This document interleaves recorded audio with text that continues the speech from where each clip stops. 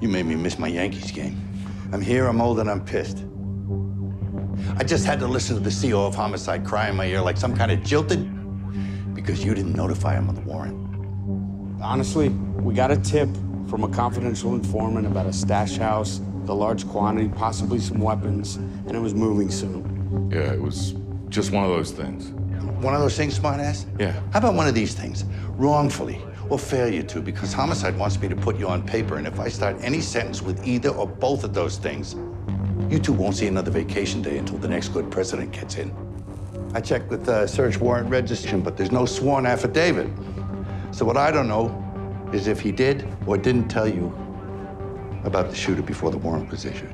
Boss, CI 4622 has confidential informant status, which means it's not required. Yeah, and I can't talk to your informant, so it's your word against homicide, and personally, I could give it.